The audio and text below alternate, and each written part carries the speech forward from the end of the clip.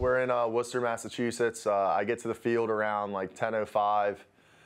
Start to get changed, and Cesar Ramos, our pitching coach, tells me that I need to be seen in the manager's office. And you get one of those, you never know what's going to happen. So followed Cesar to AC's office and got in the office, and he just went out with it and just said, "Hey, you're going to the big leagues. This is what's going on." And I was kind of taking me back. Preston Mattingly was on the phone, talked to him, and everyone just said congratulations. And I was still kind of out of my mind there, didn't really know too much that was going on, but it was just a really great feeling. And then after they told me, I was able to tell all the teammates, everyone was really happy, and then got to tell my fiance and the rest of my family, so we're just really excited. Just take us through the experience of going up there too. I know people try to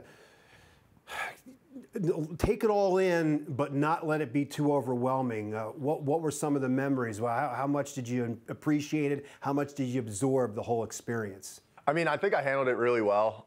You know, something I've been working for, not just for, again, I said in the last interview, but not just for 7 years, but something I've been working for my whole life. And, you know, it was just a great experience. It was great being on the flight from Boston to Philly, getting picked up, driven to the Citizens Bank, and then just getting in there and being in that atmosphere. It was just a great feeling.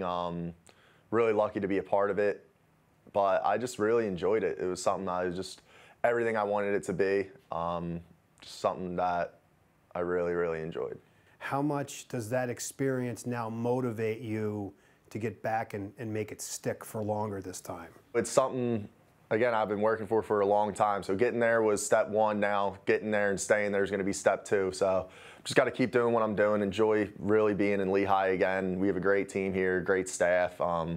Just really excited to be working with these guys again. And if I get back there this year, you know, I'm going to take advantage of every opportunity I get and just keep on going. How do you not let that creep into your mind? Like, hey, I'm not preparing enough, I'm not pitching enough times, I'm not doing enough. How do you not let that be bothersome to the point where you're thinking about getting back too many times? It's kind of one of those cases you got to take one day at a time, one pitch at a time, one batter at a time, you know. It's definitely mentally, it's tough sometimes, but we have a great mental skills group here also. And you know, it's baseball still. It's still a kid's game, and it's something I enjoy doing every day. I'm just really thankful I get to do it. You had told me on media day that the changeup was a pitch that you worked on during the off season to add to the repertoire.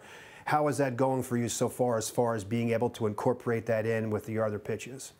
It's going well. You know, I knew I was going to need a third pitch moving into my career. I was a fastball guy early in my career, started developing the slider, and I knew if I was able to get that changeup, it was just going to be something for my arsenal to help.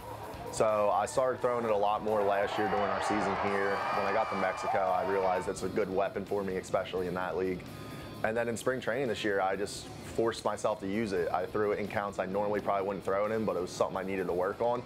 And it worked. It really helped my arsenal. It really helped my repertoire. So it was just something I really focus on now.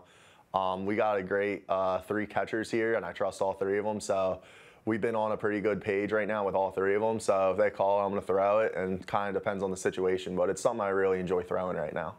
Is that the pitch that you rely on to get an out if you need it, or a key strike, or is it another pitch that you like to go to? I'd still say my slider is my #1 pitch. If I'm going to get beat, guy's going to beat me on my slider, and you just tip your cap to him if you get beat on your best pitch. But I really enjoy having the changeup in my back pocket now, knowing I can throw it at any count right now feels pretty comfortable.